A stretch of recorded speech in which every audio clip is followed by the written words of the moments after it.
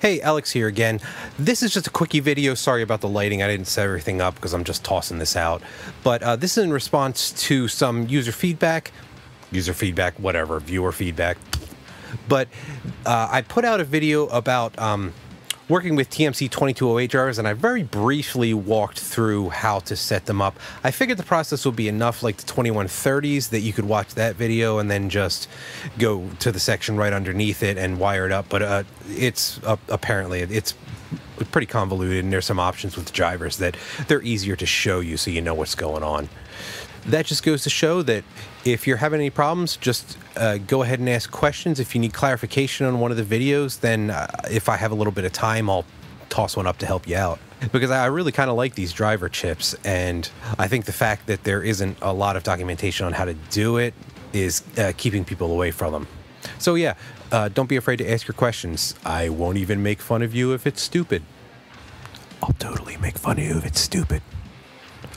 I'm not going to make fun of you if it's stupid. Anyway, let's get to it.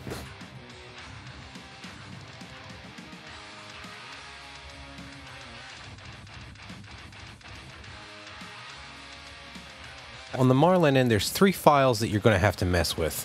I'm going to mark these in red. Your configuration advanced, your configuration, and then you're going to have to scroll down and find your particular board's pins.h file. I'm just going to use RAMPS. So first, let's just go to the configuration. You may not have to change anything here, but I'm including it just because. I'm just going to type in a search and look for steps, and make sure your steps per unit are where you want them to be. And then you can also mess with your default max acceleration and all that, your jerk settings. Make sure that's all where you want it for the new drivers. Then moving on to configuration advanced, just do a search for Tmc2208, and that should bring you down to the trinamic section. So if you read the text here in the comments, it tells you exactly how to go through the procedure that I'm going to show you how to do with the hardware.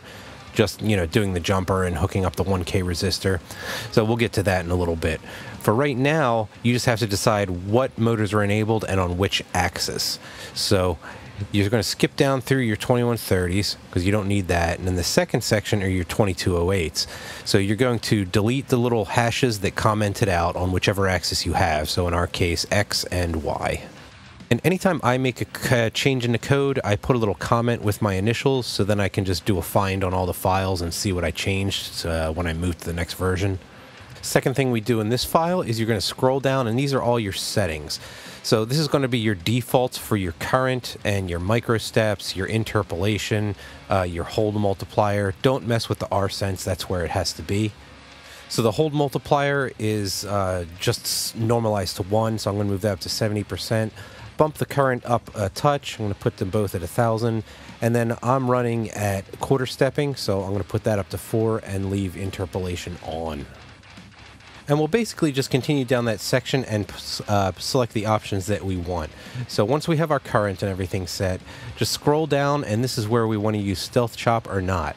So you can leave that commented, or you can comment it out to turn it off. If it's green, that means it's off. And then this whole section is talking about your monitoring status for your UART. So if you want to look at that, disable or uncomment this, and then put your little initials next to it so you know that you did it. Now you have your hybrid threshold, and that's where you're going to have your crossover between stealth chop and spread cycle. They set it at 100 millimeters a second. You can set it whatever you want. You have to uncomment this little line if you want that to take effect, and then you can just change that on your various axes. So the sensorless homing stall guard, we don't worry about. That's a 2130 thing.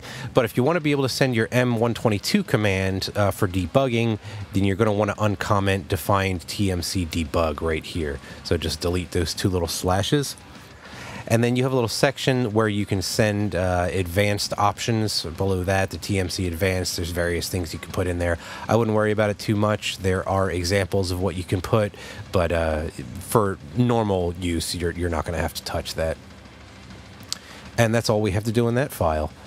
So then we have to scroll down to our pins.h board, whichever it is for your particular board. Like I said, this is RAMPS. And you're just going to do another search for Tmc2208, and that'll bring you down to the section you want. Now this first section is a hardware serial. I haven't been able to get that to work. Maybe it works in this version, I'm not sure, I haven't tried it. But we're going to use software serial, and this is where you define it right down below. And that just corresponds to whatever the pin designation is in your ramps, and let me show you what that file looks like. Quickly, if you want to mess with these in your Arduino IDE instead of in a text editor, just do the same thing. Open your configuration advanced file, put in 2208, and it'll bring you down to the right section. You can see the changes that we made are in there. And then you can go to that little arrow and you can scroll down to your pins.header board. We're doing the ramps, so just regular ramps there. And then again, just search for 2208 and that'll bring your section up. And you can see that all the changes we made are here. Cool. And make sure we have the libraries installed, because otherwise you can't really do anything with these steppers. Now, to make sure that we have our libraries installed, go up here. And under the sketch menu, go to include library and manage libraries all the way up at the top. And then just type in, as soon as it loads, type in TMC and then install your 2130 if you're going to use that. I already have them installed, but it'll just have a, just the install button, latest version, and then your 2208s. Now, let me show you where to find the pin assignments. Just open up your favoritist browser. In my case, it is Safari.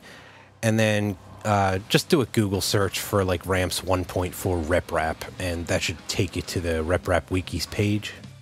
And if you scroll down a little bit just below the top header there, you can see this picture, which is just the RAMPS connectors. And then all these little numbers, they're the pin designations. So if you change to like pin 40, it's going to go to D40 on the aux2, etc., etc., etc.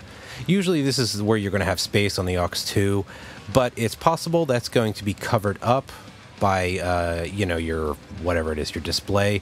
So you can use other connectors. There's a couple pins on aux1 that you can use. Those are your hardware serial outputs. Your SPI is there, your I2C is up top, and really, like any of these unused pins, you can assign to your software serial. The easy targets are like the servos, because a lot of people don't use those over here, and then you're probably going to have this covered up by a monitor or a LCD screen or whatever. But a lot of those pins aren't used, so if you can get to those, if you're really short on space, these top ones probably aren't going to be used. No, you can't use your thermistors, but you can use your end stop pins just over to the right of that, at least the signal pins that are marked with an S right here. If you want to make sure what pins you can and can't use, open up the RAMPS schematic, bring that up here, and then the Megacon up there, those are all your pin designations. So there are a couple pins that aren't used, like D7, that's not even plugged into your ramps. D22, I think, is not plugged in. There's a couple more. But down here, we can see the hardly ever used aux1 header pins that are available. There's also your stepper driver, step and direct, these two. And you can see on the Arduino Con connector up on the upper left-hand corner where those go to, up in here. And then anything you see on here that you're not using, like if you're not using the min and max end stops, you can always just like assign just your max end stops up here, and those are going to correspond to X max. You get the idea. So I'm going to just look at the regular RepRap Discount Smart Controller as an example. If you go down here and look at your control schematics, this is a pretty popular board.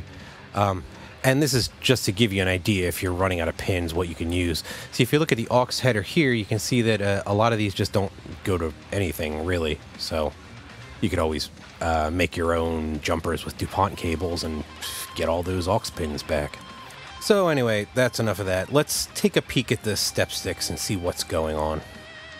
Now, this is the, if you go to GitHub for Vatarath Silent Step Sticks, bring out the Tmc2208 version 12, you can see where your little jump pad that you have to solder is, and all that does is send your UART pin to either pin 4 or 5. I don't even remember which one I use, probably 5. I think 4 is the one you're supposed to use. I could be wrong. It doesn't really matter, because that's the pin that's going to be sticking up, and it just hooks it up right there to your PDN UART. and that takes it out of standalone or legacy mode and lets you control it. And this is what it looks like right here. So those pins are just going to be floating unless you put a little blob of solder to one of the other ones to connect them. Now, as soon as you plug in that UART jumper to the top of your trinamic board, it's going to ignore your RAMPS board jumpers, the MS1 through the MS3 jumpers on the board. So just go ahead and take them off. The jumper 3, MS3, for trinamic drivers using smart control like the 2130s or the 2208s, that jumper always has to be off, so make sure you have at least that one pulled. The other two should be ignored, but you might as well pull them off. Now, if you can't or you don't want to use UART, you can run in what's called legacy mode, which does use the jumpers, just like your regular Allegro chips or your Texas Instrument chips. And I'll cover that a little bit in this section ahead. Now, note that you will not have any software control. You can't send or receive any G-code commands, and you will be permanently in stealth chop mode. So if that's still of interest to you, read on. These are your settings. So it's always going to be in stealth chop 2. And it's always going to have interpolation on, but you can choose your micro stepping. Really, with the way that the RAMPS board is set up, you can really only do 16 and 4 without modifications, but we can finagle 2 and 8 micro stepping if you really want to. Let me show you on the RAMPS board what that looks like. We'll just click back over to the RAM schematic, and this is just one of the, one of the driver carriers. Now, right here, these are your MS jumpers, and you can see MS1 is grounded if you have the jumper pulled, and MS2 and 3 are floating if you have it pulled. Now, we always want 3 floating when we're working with trinamic SIPs, but the choices that we have are anything that MS1 is either grounded or VIO, and anything where MS2 is VIO. So we can get 16, you can see right there on the little selection matrix. And then we can also get 4. And you can get the other settings. We just have to be able to tie MS1 to VIO, MS2 to ground. So if you look right here, you can do that. And then MS2, you'll just have to take that jumper underneath the board and run that pin 3 right there to somewhere to ground. That'll pull down the MS2 pin and put it in that mode if that's something you're interested in, if you want half stepping or 8 times micro stepping. Getting out of computer land and into flesh space, let's take a look at what these actually look like. I pulled this driver right out of my printer, so you can see that I have the one pin soldered up. That's the one that I'm going to have jumpered with a little blob of solder on the bottom. The rest of the pins, those, 4 or 5 pins underneath, you're not going to need those. So on Trinamics boards, they're usually not soldered in, and then the rest of the pins you just soldered in as normal. Now, if you flip the board over, you see where I have the second heat sink hooked up, and it's kind of hard to see a little blob of solder underneath, so I'm just going to peel that off for a minute. And then this is the solder jumper pad that I was talking about.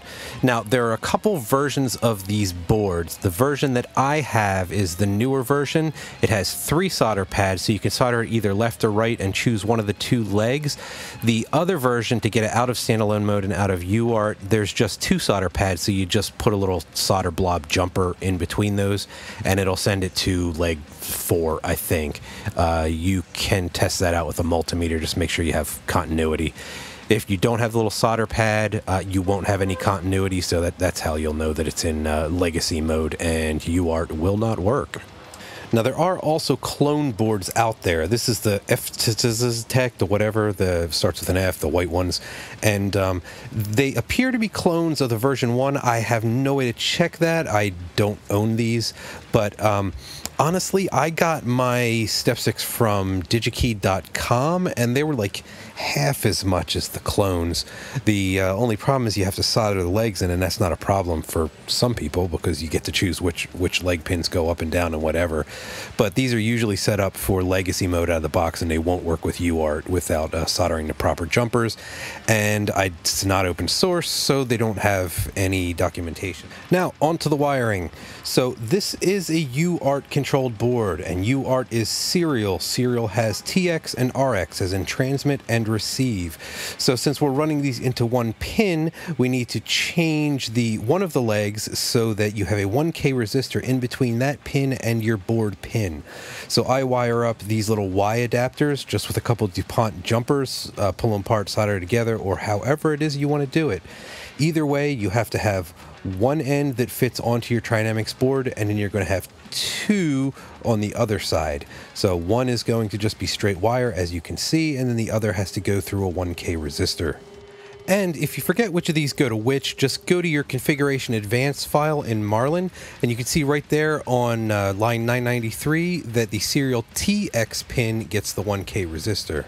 And those pins are selected by, well, you in your ramps pins ramps header board, whichever board you're using.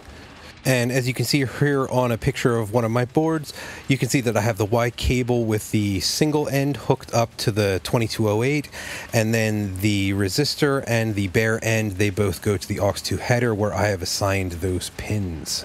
Consequently, as you can see, I'm running 2208s, 2130s, and standard DRV 8825s on this board, so yes, that is definitely possible. And for what it's worth, here's a different angle that you can take a peek at it. And that's it. You should be ready to go. So before you start printing, I will give you a quick rundown of the special Trinamic G-code commands. To find these, you can go to the Marlin Firmware website. I think it's marlinfw.org or something like that. Go to the G-codes page, and then just do a search on the page for TMC, and it should bring you up to those special commands.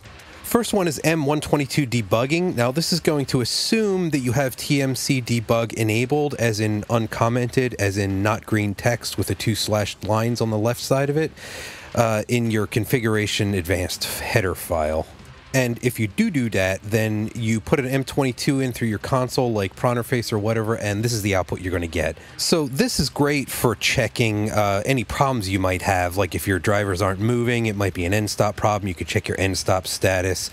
It'll tell you your current that it's at natural. It'll tell it what your max current is.